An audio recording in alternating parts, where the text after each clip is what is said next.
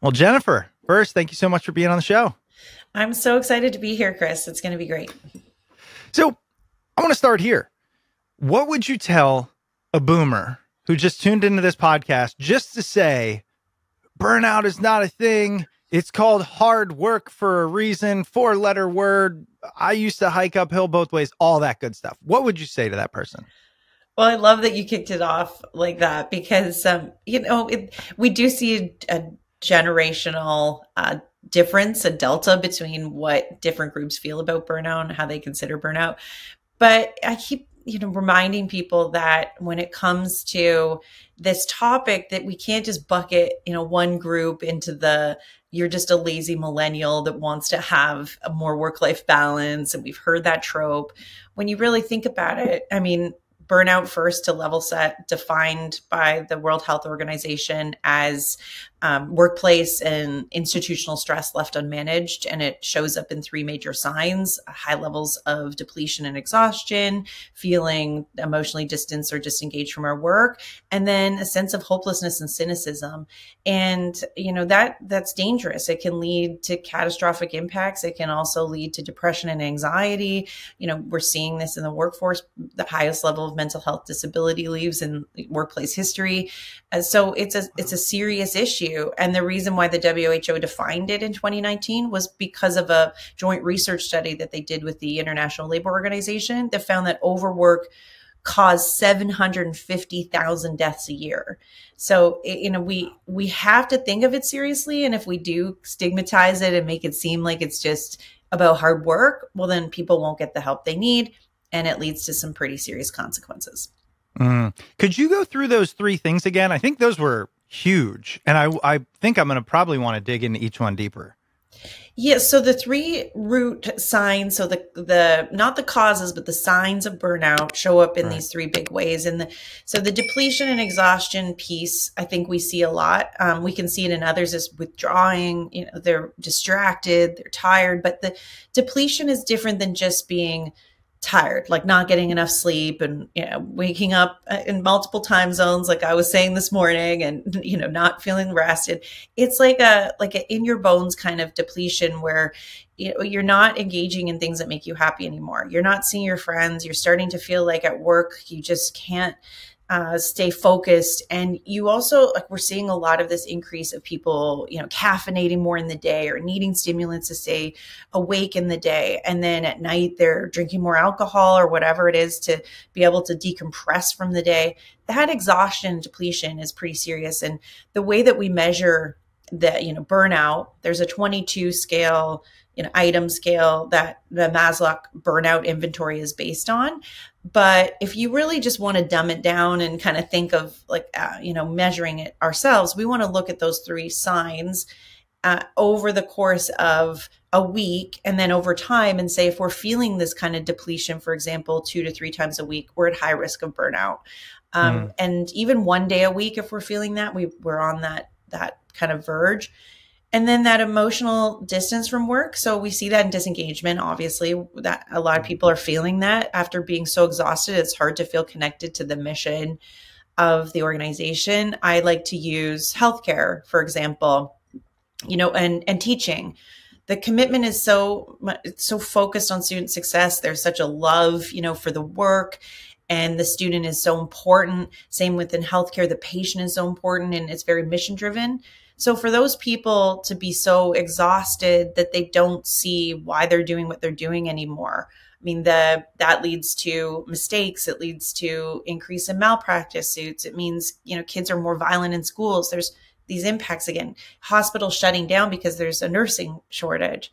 And that final one, the hopelessness, and we saw that a lot in the data when we looked at it, that cynicism is, I think, what I believe and some of my other fellow experts in this space believe is this sort of the scariest stat we've seen. And it's more across the board than any other data in, the last 50 years. Really, the cynicism of people is feeling like it's not going to change. And so that's why you see this great resignation. That's why you see people quietly quitting. That's why you see a revolution happening in the workforce, is people feel like they have no control, nothing's going to change, and they're hopeless.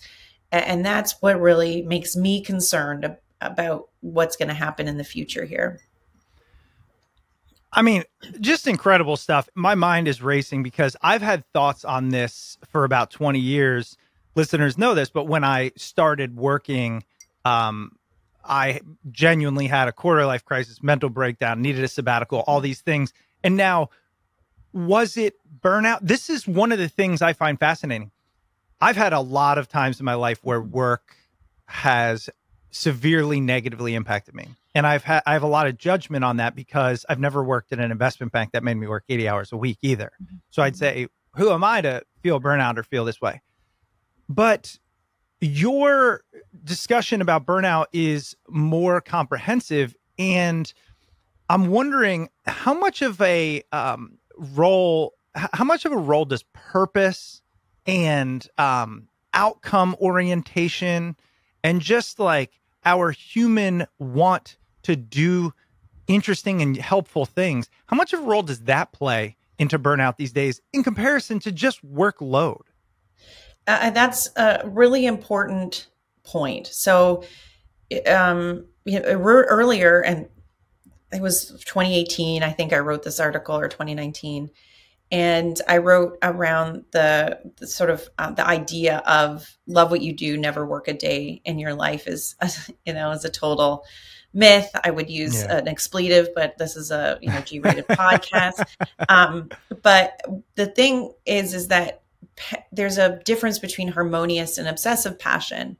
And there's really great research around this, which I found fascinating, is that the harmonious place is when we're modeling self-care still for ourselves and for others. We're understanding the balance, because in my startup, I went through a really tough experience with burnout because my passion had become obsessive. And you see that with a lot of entrepreneurs and people in leadership roles where we misdiagnose our passion and it becomes, we become workaholics. And so there's a difference between that. But when we, along with my partners, so Leiter and Maslow, both of them were involved in the research that we did in 2021. And then I also worked with Dr. David Whiteside, who's a PhD in organizational behavior. And he was really looking at that inspiration piece as a buffer or prophylaxis to burnout. And we found that really was a big support for people, in that if they were inspired, they had just this longer capacity. They were able to make sure that their passion was more focused in a harmonious way. They were better around self-care and these other components that we were looking at. So there's this fine line that it can be a buffer, and it can also create compassion fatigue and empathy fatigue, which we see a lot in those people that are very mission driven. And that's why we need to be aware of it, so we can understand and label, okay, when is it hitting that threshold where I'm on the verge of potentially burning out because of my passion, and how do I harness it as a leader for my team to make sure if they're passionate that it can maybe help stem the symptoms of burnout. One of the nuances is I like to do multiple things, right? So I have my day job, but then, and they're kind enough to know that I do this podcast and it benefits me as a professional. I think that's a sign of a really intelligent organization, right? To let people do some of their passions. Maybe it isn't working hours because they're going to make it up elsewhere. Mm-hmm. But then you have to couple it with a lot of the things at home that we're dealing with and make that work. And I just find, I was saying to somebody the other day, at what point in life does it go from you're, enjoying and growing and learning to your job is to give? That is this transition I felt over the pandemic of just, that's what I do from when I wake up to when I go to bed. I just give things, energy, time, money, attention, focus, intelligence, creativity, and that leads to depletion and burnout.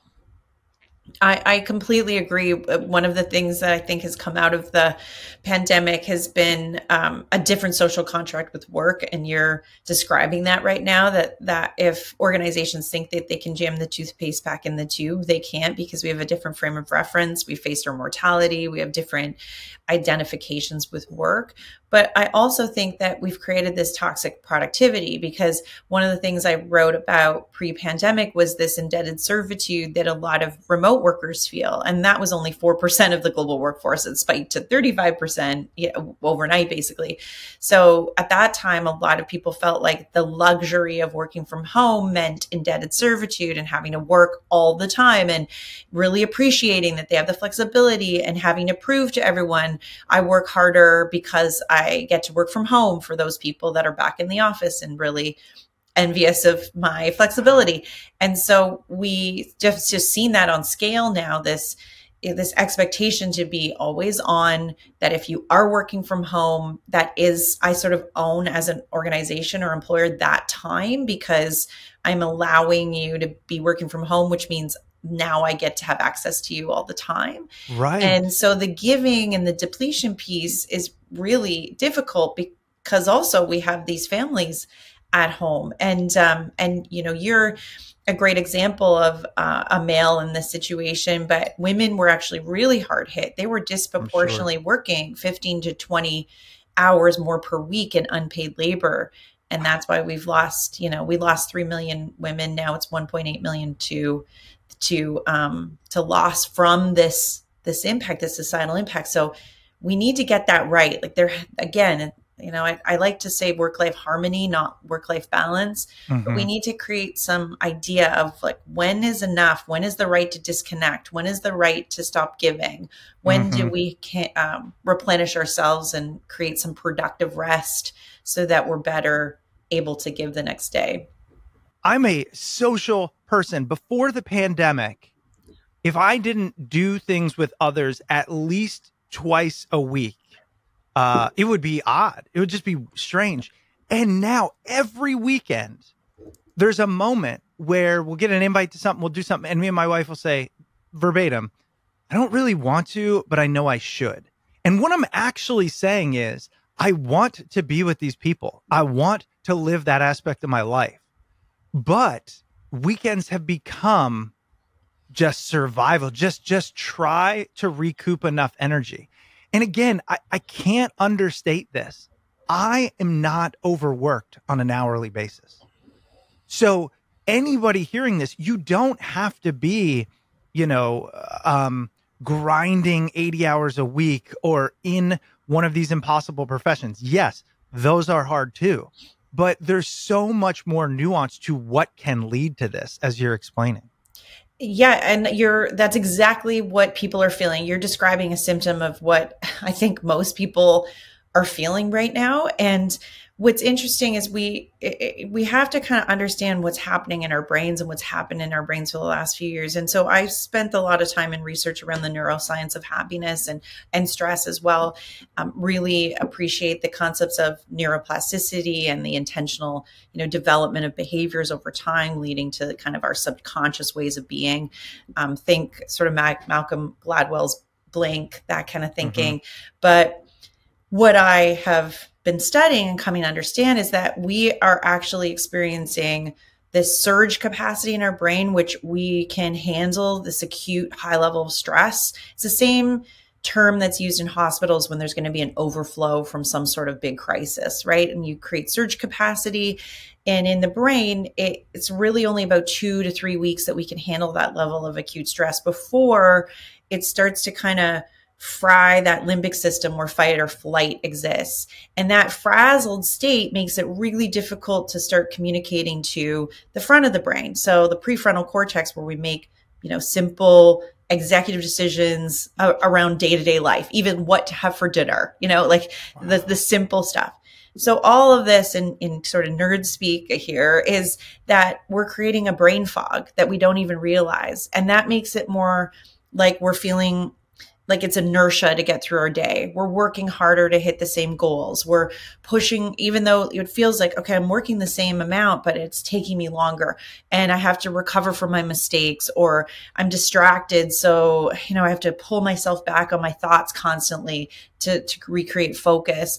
And those small tasks can feel enormous. What to have for dinner feels like a huge, decision. Like we have decision fatigue on what to have for dinner. Yes. So all these things are happening acutely because our brain is doing what it does to survive. That fight or flight shuts down so that if we had to fight a tiger, in the wild, we could.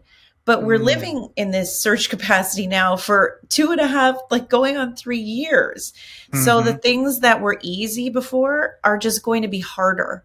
And I think just labeling like that understanding that our brains are very fatigued, it makes it difficult for us to do things that are good for us. And it requires more motivation. There's more inertia that's going to create barriers. I think that helps you to understand why you're feeling like that and giving yourself compassion and grace, that self-compassion, to be okay with it. But then also doing what you do is recognizing that once you go out and spend time with those people, usually it does fill your bucket. And so it might be harder to motivate, but those things that we're doing do fill us up if we can kind of push through. Exactly. And it takes a while to recognize that, especially internally. I want to go back to something you said, the hopelessness and cynicism. And you said cynicism is something we're seeing more than we even anticipated, this idea that it's not going to change. I wish I could say I felt differently, but I truly believe that it will not change until the shift is so massive. It's earth changing. It's economic revolution.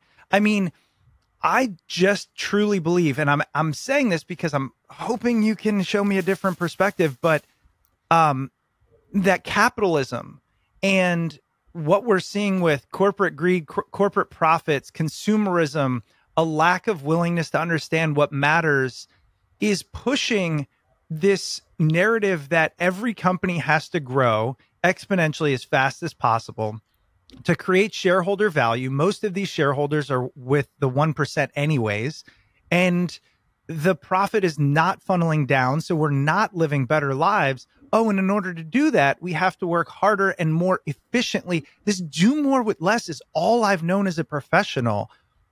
Why can we say it's going to change? I just don't think it will.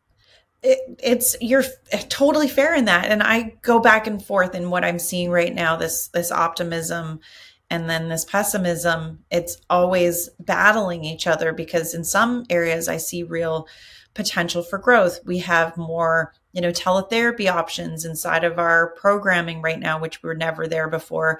We have, for the first time in the history of the global health movement, we have standards and policies that the WHO finally came out with.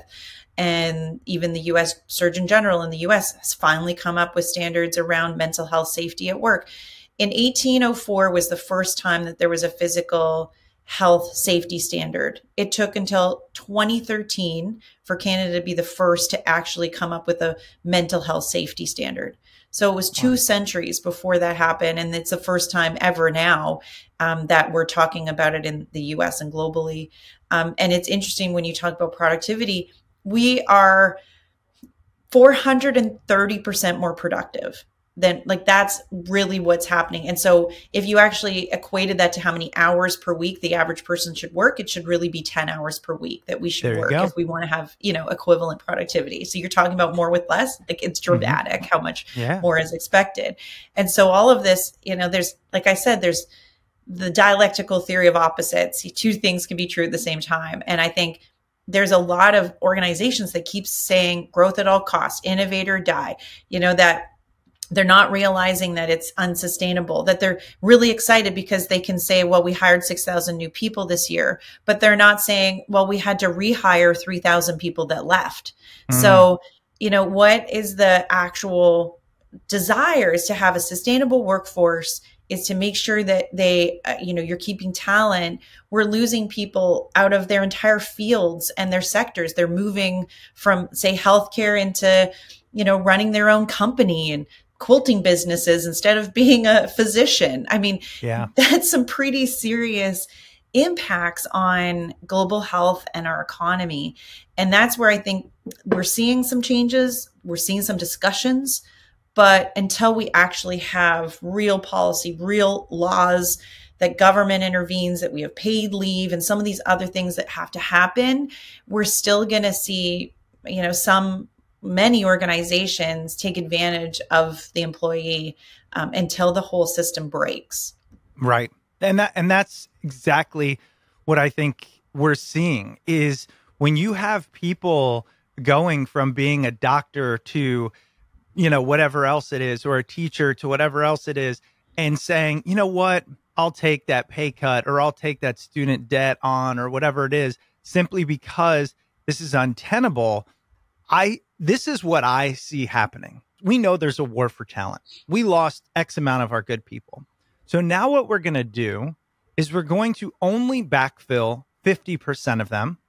And we're going to put that remaining work on those that have stayed.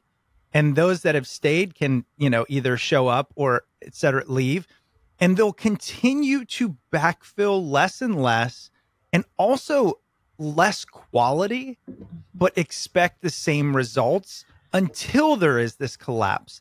But they are not incentivized to prevent this collapse because nobody has a timeline longer than a few years. It's just not what anyone is incentivized for.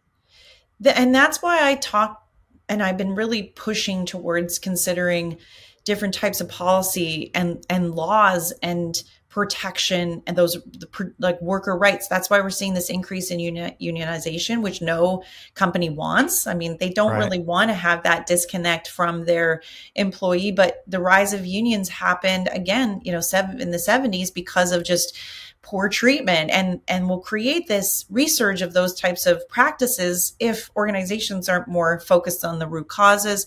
Examples of laws like right to disconnect policy in Canada. Now they have that where an employee can sue their employer if they contact them after designated work hours. Wow. And that, started in France in 2016 and has grown in interest across countries in the UK, but Canada has now adopted it. This seems radical, but these types of policies make it so that, and laws make it so that we have to live within the guidelines, and standards and policies are good in that it creates a framework. But unless, companies are sort of focused on delivering them, because if not, it's unlawful, that's where it will change. And so I would love to say that if leaders and organizations just followed sort of grandma's rules, we would all be fine. Human-centered leadership. If they just wanted to behave that way, that would be one of the best shifts of all time. And some companies are doing a great job of that.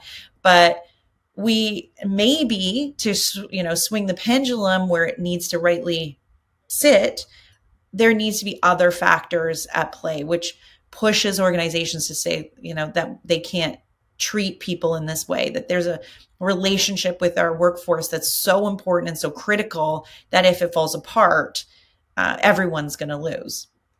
Yeah. And we're going to talk about what we can do about this, but this topic is the one that fascinates me. If you're listening, and there are plenty of people who want the counter argument of, look, like America is this economic powerhouse because of our entrepreneurial drive and our ability to grind and roll up our sleeves. My counter to that is always, but is your life better today?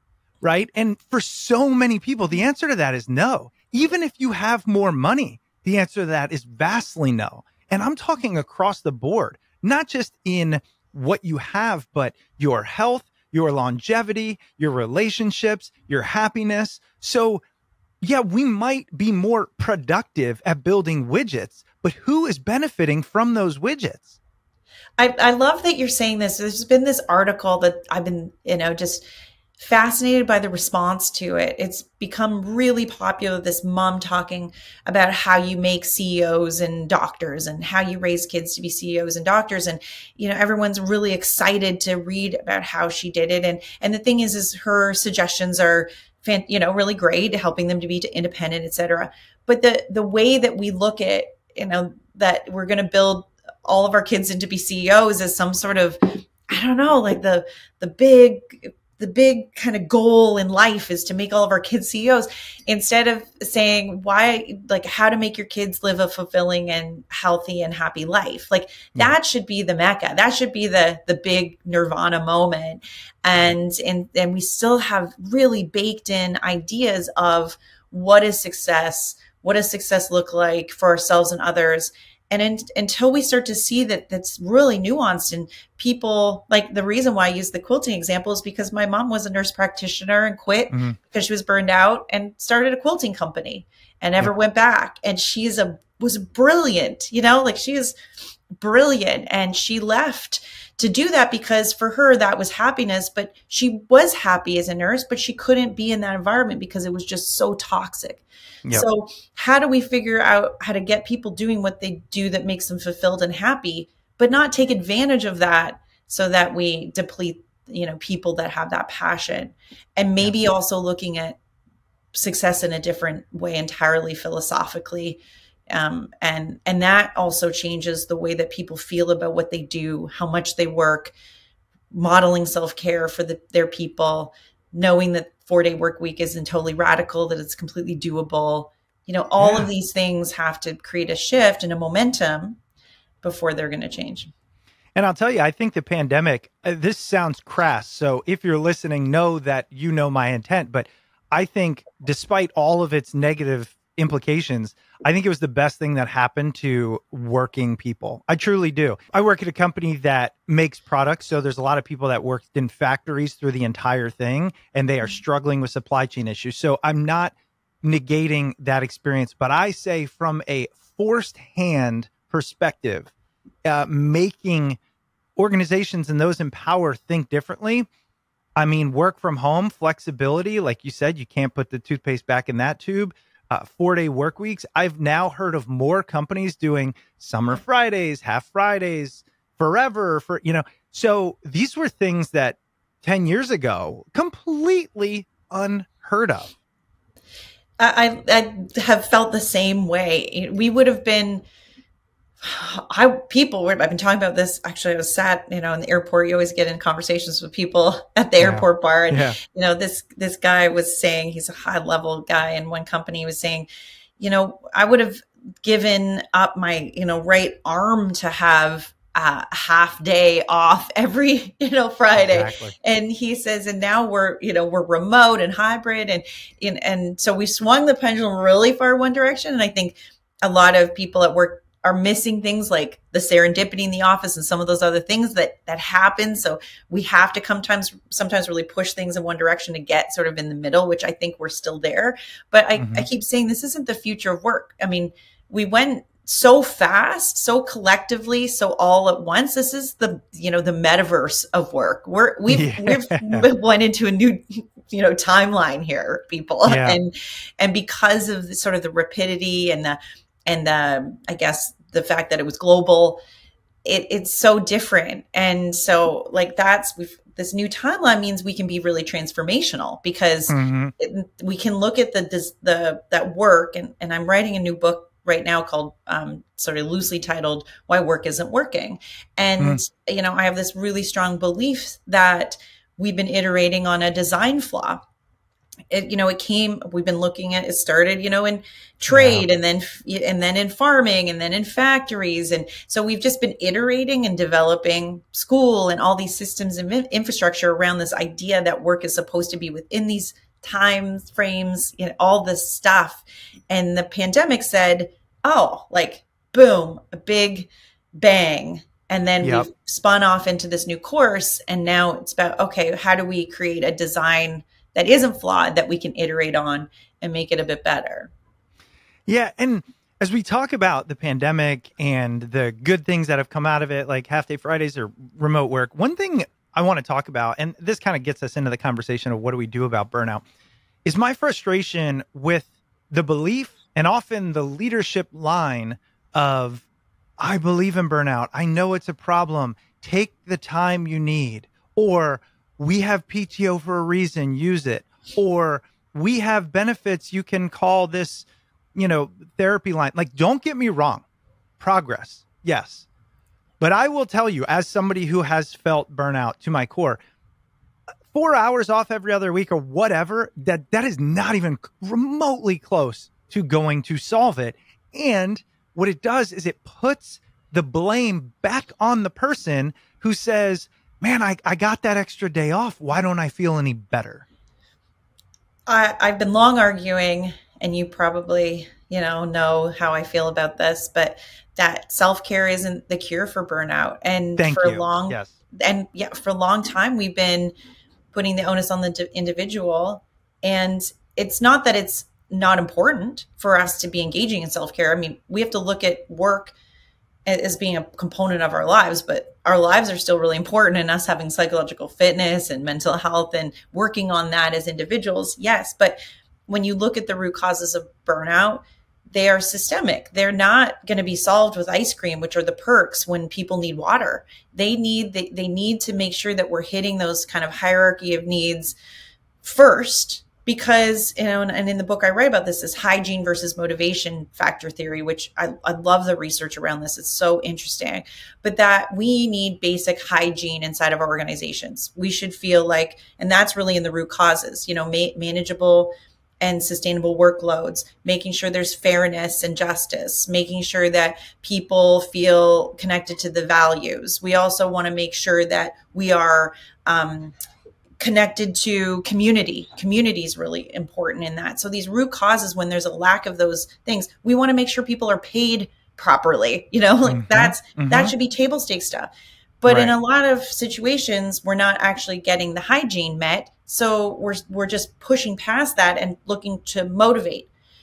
And so that's where all the ways that we've been handling the cures for burnout have been in those intent, the subsidized gym memberships, in the tech that you listen to Rain for 15 seconds and it's supposed to cure systemic discrimination, inside of our workplaces. I mean, they're great if we're able to be optimizing that group, which means those people have to be in a fairly neutral or healthy state to be able to take advantage of them.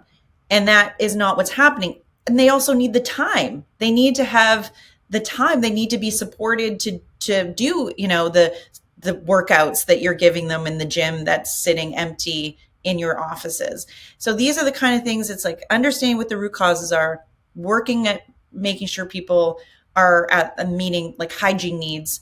And then as a continuum, understanding that those perks and those benefits come way further downstream. And that's where instead we've been really focused. And now we have to think about it differently. As you were going through those perks and many of the offered solutions, it made me think we are applying a corporate solution to a human problem. I truly feel when somebody says, look at this gym, right? A lot of the companies believe, look what we're giving you. And yeah, great. But you're missing the fact that like it's poorly run, or it's terrible management, or it's a toxic culture, or it's, go down the line. So again, a Band-Aid over a sword wound, like it doesn't work. I have this visual, you're absolutely correct. I have this visual of a dusty ping pong table, and it was, at a company that I work with. And, I was working at a, marketing agency, and the demands were really, really high. And, and I had started back to work very early on. And I remember there was this like really celebrated games room where everyone was supposed to go and unwind. And, the ping pong table was sort of put in the corner. It was pretty dusty. There's like no one using the games, and no one ever used it. It became a bit of this all encased in glass, beautiful space that looked like a pseudo storage room. Right. And for me, that just felt like such a picture of the culture.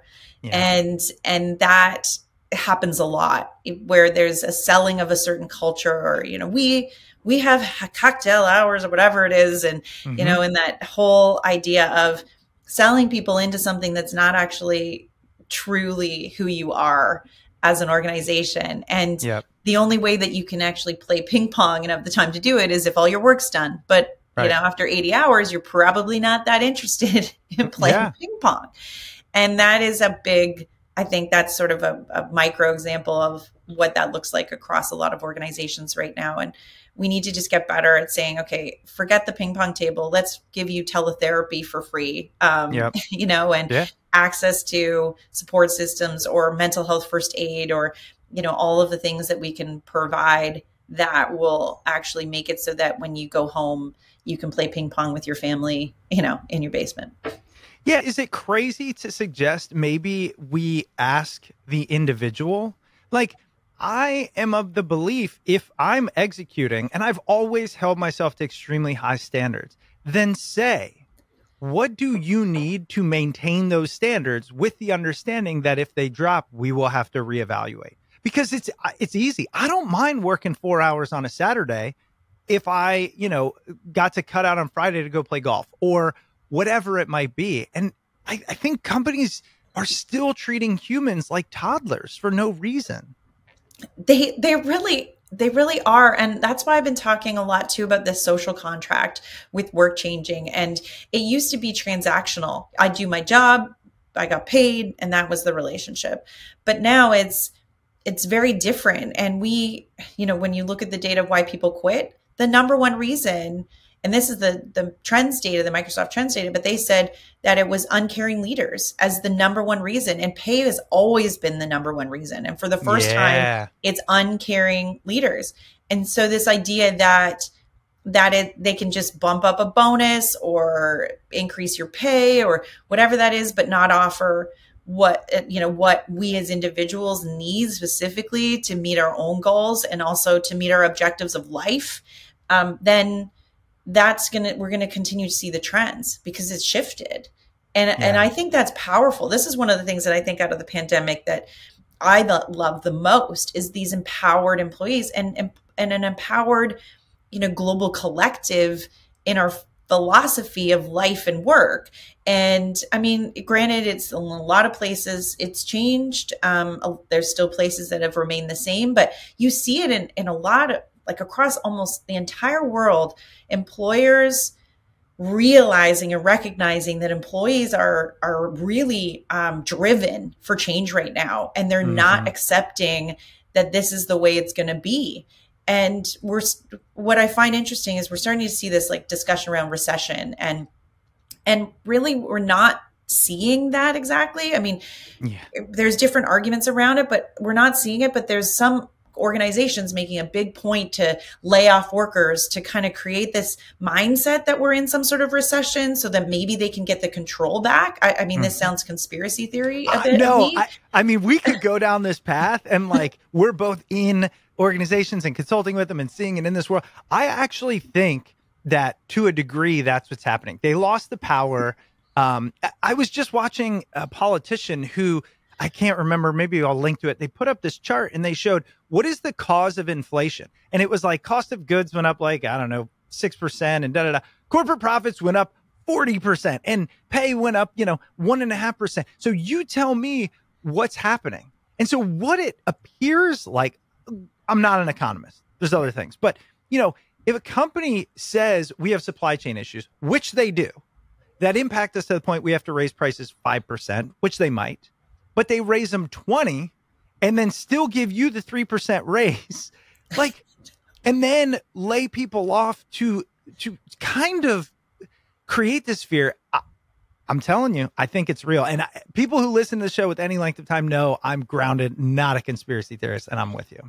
Either am I, but I'm also, as a journalist and a person that tends to see trends, I see a lot of the counter to what economists are saying, what really, high profile economists who are smarter than I am on this topic are saying that's not exactly what we're seeing. But you do see, an effort to control markets by lots of, in different ways, people are able to make that happen. But we are seeing that, I think, in the trying to cajole or regroup the power back to the employers by these types of decisions, but no one's really buying it. And you're not seeing a whole bunch of other organizations following suit. We're not seeing this happen across the board. So I think it's really fascinating when we dissect the headlines and what I've had great conversations with some senior leaders and C-level leaders that say, no, employees have the control for a while. Like we don't have that control. They are in this, the driver's seat. And I think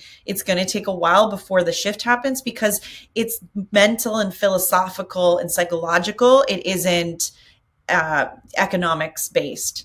And that's where we've changed. We have different expectations, and it isn't just give me a paycheck. It's give me a life. So then I can use that paycheck in a way that feels good for me.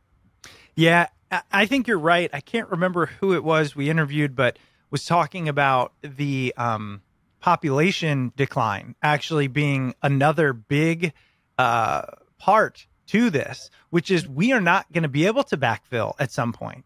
And I'm sitting here quietly going, yes, like finally, and it sounds so, I don't know, socialist or leftist of me or whatever, but I don't mean it like that. I actually think my employer specifically does excellent things. I've seen cultures. It's a good culture.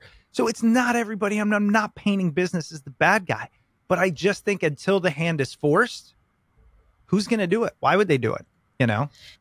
And what you're saying is really important because we seem to think that we have to give up one for the other. If employers have less control, then it's going to mean less productivity and we're going to not see growth. It's actually counter to that. Whenever you see a healthier, more well organization, people that have more sustainable workloads that are more inspired and connected to the mission, they're the ones that work harder and they do it more efficiently. That doesn't mean that they're lacking harmony in their life. And all of those sales, revenue, shareholder value, all of those metrics rise. So the idea that, if employees have choice over work-life balance, somehow we're going to not see these growth stats. We'll see them. It's just a longer term game. And it's realizing that it takes time to build that. But when you have that in place, those are the highest performing organizations across the world. So we see this as like one side or the other, and it's actually not. It's more collaborative. It's more about working together so that everyone is seeing the gains and the wins and the benefits. And we have to stop being us and them about it. Instead, start thinking, okay, how do I incorporate some of this thinking around, well-being and health and happiness and performance all as one piece of the puzzle? Yeah. Listen, Jennifer, what an amazing wide-ranging conversation. I'd love to spend a couple of minutes on the tactical. Of course, it's in your book and we'll link to that, but tell us a few of your favorite tips to somebody who's saying this conversation resonated. Some of it lies outside of my control, but much of it resonates within my control or resides within my control. What can I do? So the tactical piece is actually really important to me. I love the philosophy, and it's great. We're talking kind of broadly about the problem, but I'm a big proponent of recognizing this is not an overhaul. I have this kind of concept of it as a lifestyle change, not a diet. It's not like we just kind of create a value and we do a big overhaul and we're going to make everyone happy this year. We're going to focus on gratitude and then everything's going to be good. It has to be that we're looking at this as a kind of a long-term strategy. It's incremental shifts, similar to the idea of neuroplasticity. It's about intentional kind of everyday efforts.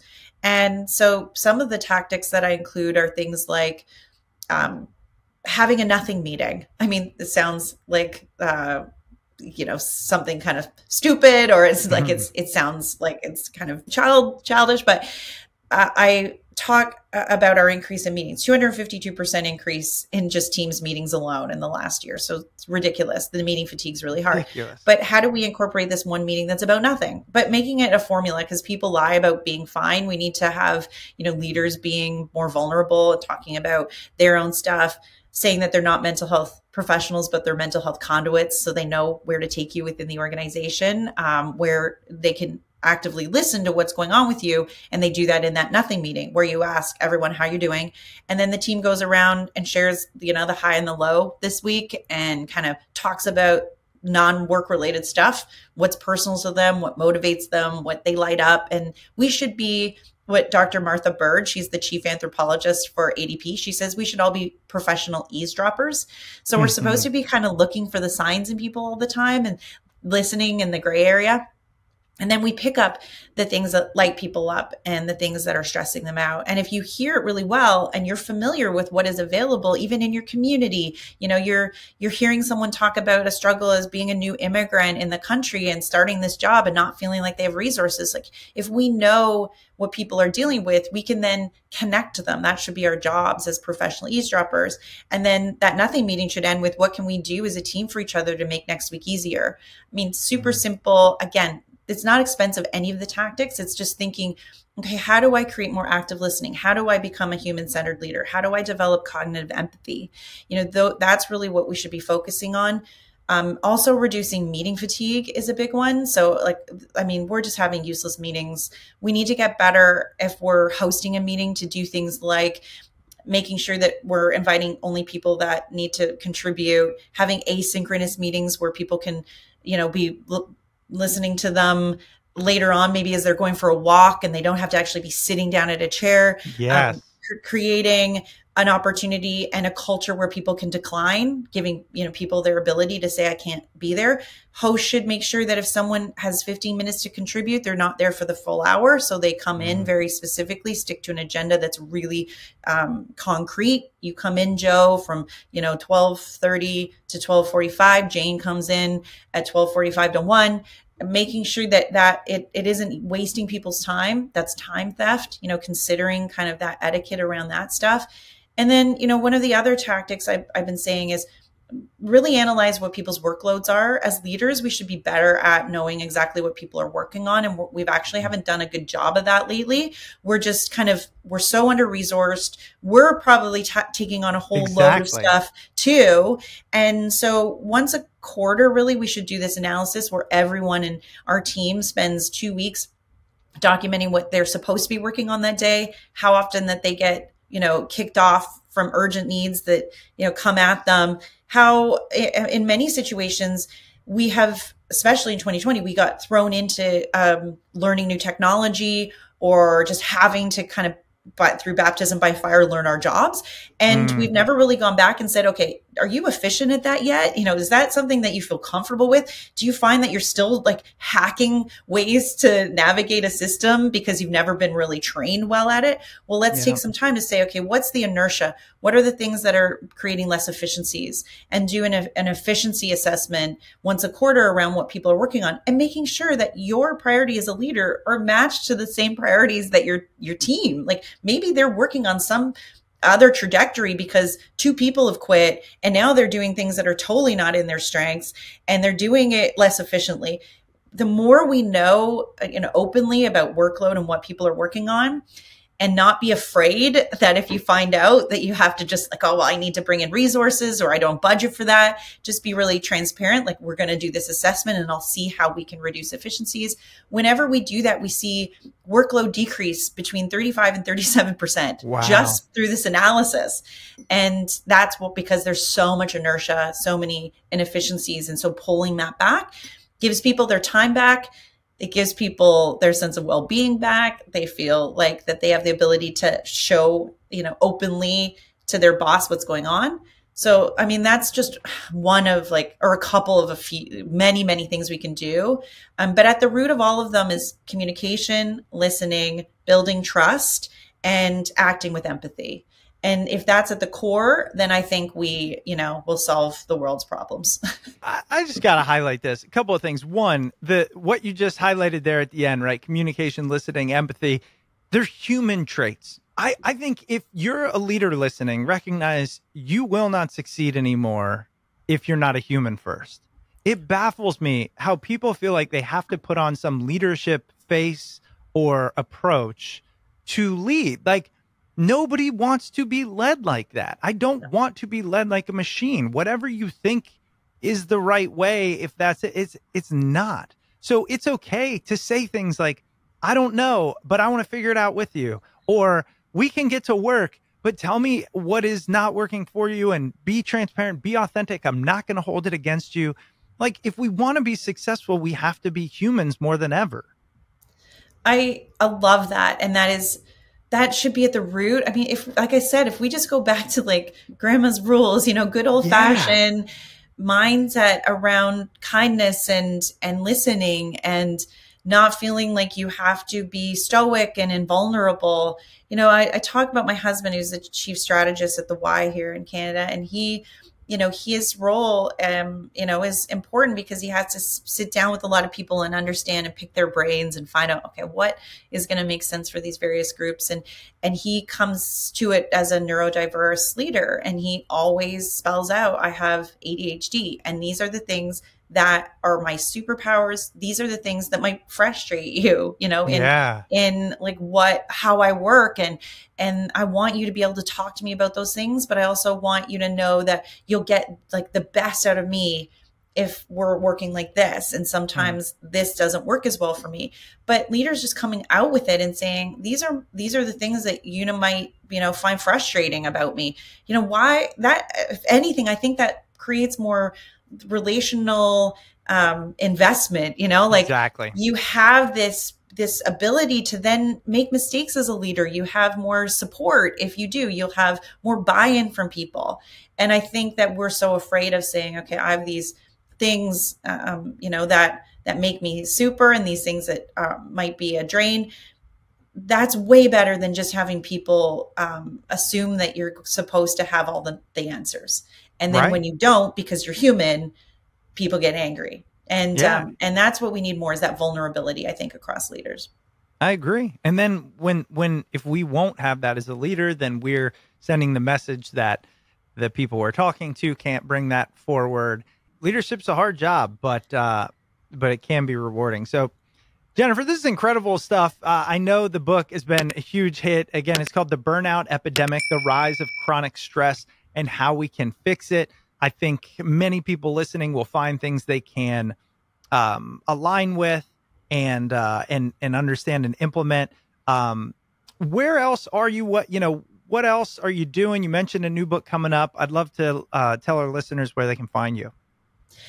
Jennifer-moss.com. Super easy. Lots of, there's lots of articles and stuff that I write a lot. And so that ends up on the site, and, you know, just any sort of information around the book can be found there too. So that's it. I'm not very good at promoting, so thank you for Hey, I think the work promotes itself. I think it promotes itself. I appreciate it. I'm terrible at that part. I just want to be in the work. So thanks for sharing the book. It is a piece of pride for me, because it was so hard to write in the pandemic. Yeah. But I feel because I was in it and not writing it from just a researcher standpoint, I was in the feeling. I think it adds a lot of richness, because it's like, okay, this is what all of us are feeling collectively. And so it is a labor of love. And it comes through. Thank you, Jennifer. Thank you, Chris. Thank you.